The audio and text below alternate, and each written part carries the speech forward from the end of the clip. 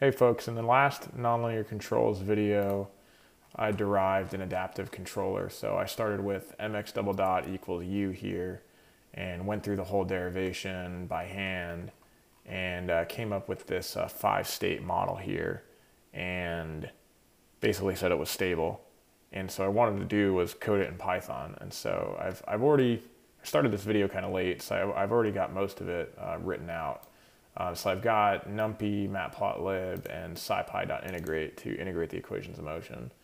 I've got a derivatives routine where the state vector is 5 states. And again, if you go here, I've got x dot, x model dot, and then the mass estimate, mass hat. And so those are those 5 states here. I have hard-coded parameters. Obviously here, I'm like simulating adaptive controller and I'm simulating the plant dynamics at the same time. So I know what the mass is, but the controller doesn't. Lambda here hits the closed loop error dynamics here.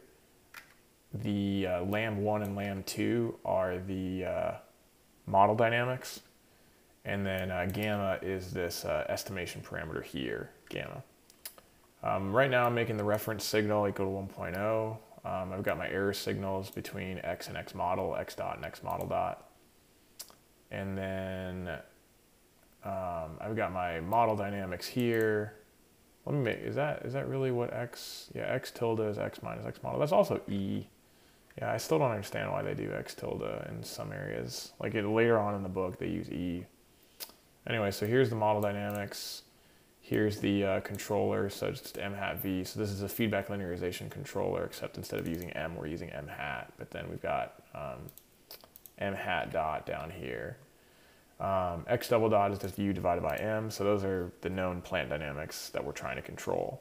We do have full state feedback with no sensor errors, but you know, I mean, we got to start somewhere.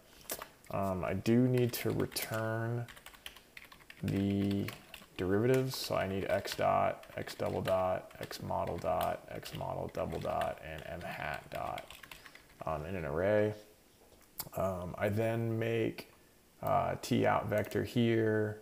I have initial conditions. I assume that I have perfect feedback, at least in the beginning, so my model and my state vector started the same.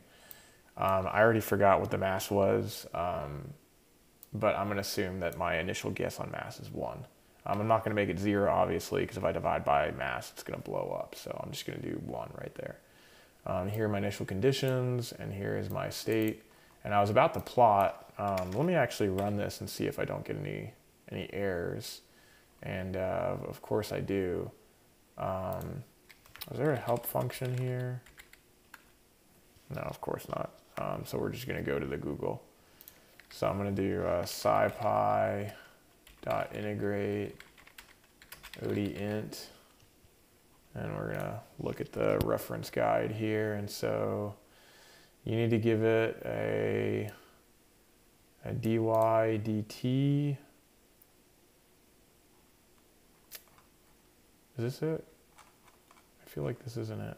Yeah, odint, here we go. You give it the function, you give it the initial conditions, and you give it the time vector. So function, initial conditions, time vector. And then the dy dt is supposed to be y comma t. 0, 1, 2, 3. Oh, that's why. I have a 3 and a 5. It's supposed to be 4. Okay, let's give that a go. Let's see, too many values to unpack. So what does this return?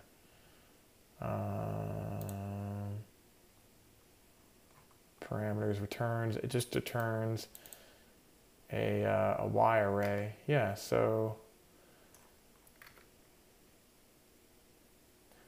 oh, okay, I'm sorry. It just returns y, and it's the number of rows is length to t. Okay, so then it just gives me state out. Okay, so let's run that. Okay, cool. So then state out, if I do np.shape of state out.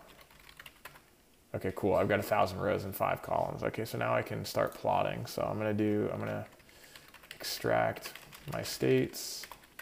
So the first thing I want to plot is, I guess I want to plot x model, x and x model. So x out is state out of all comma 0, and then x model out is state of all comma, let's see, I already forgot.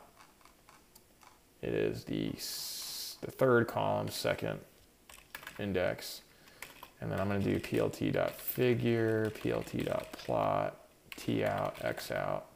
And I'm going to do label state x, and then plt.plot, t out, comma, x model out, label equals x model, plt.show. Let's throw a grid down. Okay, and there we go. So, oh, I forgot to throw the legend down, plt.legend. So I didn't simulate long enough. Let's simulate a little bit longer. Let's simulate for like 30 seconds. Okay, cool. So it looks like the model sort of kicks off, and our error, we lag behind it and then overshoot it. It'd be cool to plot the error dynamics actually. So we can do plt.figure, plt.plot, t out, and then x out minus xm out, and then plt.grid, and then that's it. So the first one is our model, and then, okay, so there are error dynamics, which are closed loop stable like we would expect them to, which is neat. So then let's plot the mass here. So plt.figure, plt.plot, t out, and hat out. And then I guess I need to do m hat out, which is state out of all comma 4. And let's see what we get here. And there's our map. Oh, I forgot the grid. Let's see, plt.grid. And what's interesting, and the book kind of said this was going to happen, that if you just put in a constant input, you're not actually going to estimate your mass parameter. And so this is what I wanted to try. So the book says that if you do,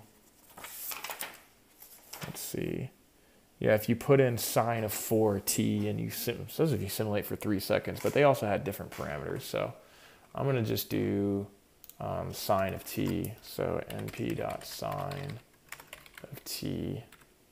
And let's see that. So there's our reference. It looks like our error is slowly coming down, and it looks like our mass estimate is slowly getting there. So our tuning is pretty terrible. Let's simulate for this for 100 seconds. So it looks like this is getting better, this is getting better, and then our mass estimate, it looks like it's still going up. What was our actual mass? So our mass is actually 5, so let's crank this up. Let's do what they said. Let's do, 4t. Let's really give this a go here. So there's our aerodynamics coming down. There's our mass trickling up. So we're getting there. We're just not simulating long enough. I wonder if I just crank up my gamma. See if I can converge faster. It's supposed to be closed loop stable no matter what. So that it is converging faster. So let's just try 3. We've got full state feedback and full control, so I feel like it's not gonna blow up on us. Okay, so, oops. Can I bring this back? So there's figure 1, figure 2, and then sweet. So it looks like it's definitely asymptotically approaching 5. So I guess if we go for gold here, simulate for 1,000 seconds, it'll probably take forever. But eventually that's aliasing, that's an error signal down to 0, and look at that. So it looks like it took 400 seconds. So I don't know if you've seen those like auto-tune controls from like the PixHawk controllers, but this is basically like what you're doing. You're wiggling this thing like crazy. And slowly estimating the mass, and at least in this case, it takes a really long time to estimate this. I really want to do this on a real drone. I think this would be really neat. I know PixHawk already has some auto-tune controllers built in, but hey.